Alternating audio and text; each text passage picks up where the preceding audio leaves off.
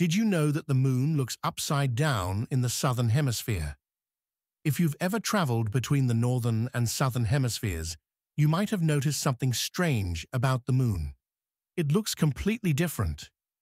In the Northern Hemisphere, people often see the man in the moon. But in the Southern Hemisphere, the moon appears upside down compared to what most people are used to. Some even say it looks more like a rabbit. But why does this happen? It all comes down to perspective. The Earth is round, yes, really. And when you move to the other half of the planet, you are looking at the moon from the opposite angle. Since the moon doesn't flip itself, it's your viewpoint that changes as you move from one hemisphere to another.